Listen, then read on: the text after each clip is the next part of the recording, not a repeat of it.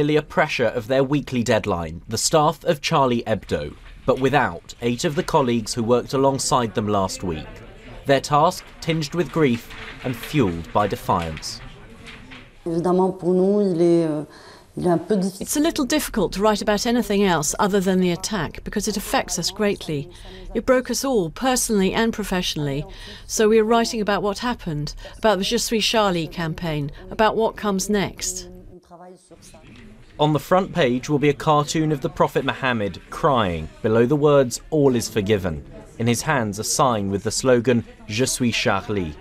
They will print 3 million copies this week instead of the usual 60,000, available in 16 languages and 25 countries.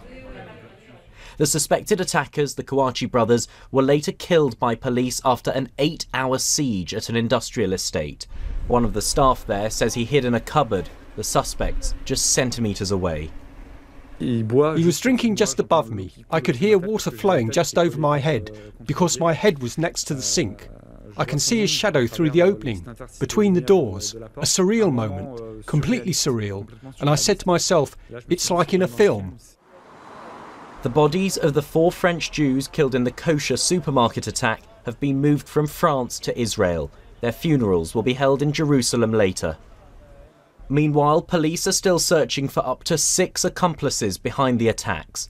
This footage seems to show Hayat Bimoudienne in the white headscarf passing through an airport in Turkey. She is wanted in connection with the supermarket attack and is now thought to be in Syria.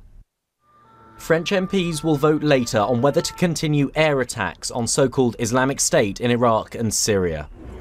For now, France remains on the highest terror alert, with 15,000 troops and police on the streets.